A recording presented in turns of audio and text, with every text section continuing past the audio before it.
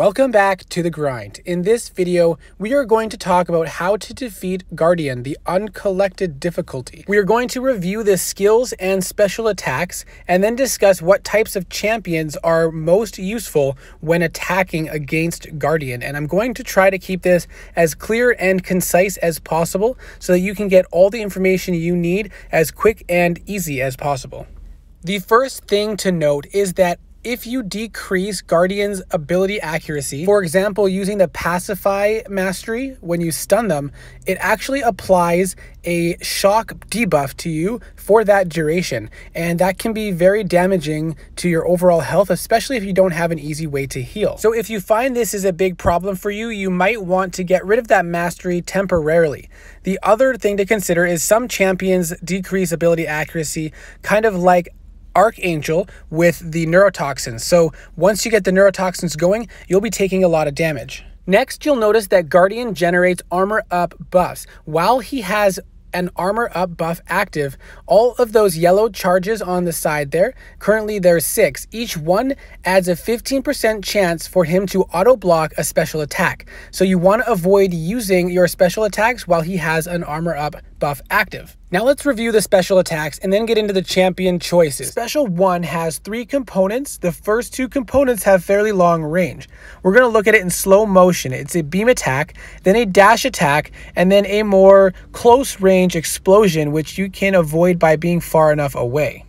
The first dash has to be right after he puts his arms back in that position. The second dash as soon as he starts flying downwards and across, and then the last one when he goes into that ball formation and then the explosion. And if you just dash back a couple times initially, then you won't have to worry about being hit. Really quickly, I'm going to show you the heavy attack, which is 2 quick punches. It's like 1 attack, and so you want to know that you can punish back after that. Now, to get this second special dodge down takes a little bit more practice. It is harder to fully evade than the special one, so it's better if you can just bait out all special ones. But it's always good to have an understanding of how to dodge the other special in case you're faced with that situation. The first component of the special 2 attack is a slower moving ranged attack, so it depends how close you are.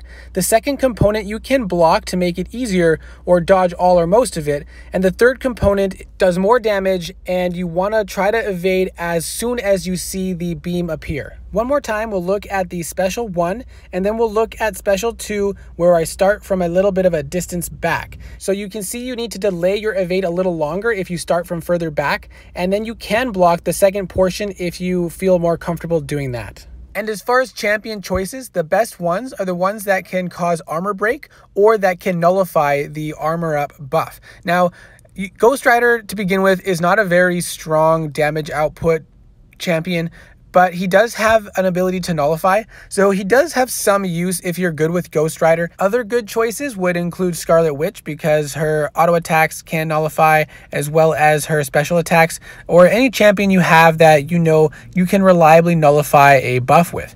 But for me, what I personally found the most beneficial was using champion with armor break, and all I really needed was Medusa. There are a lot of champions who are good with armor break, but my roster is limited because of where it was left off a couple years ago.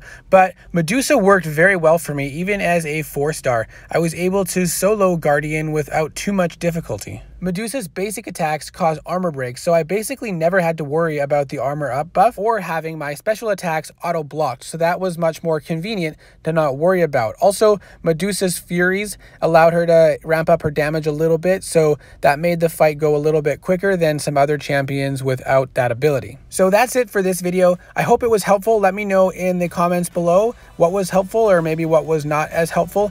Let me know what champions you used, and I hope you enjoy the rest of this fight, and I'll see you in the next video.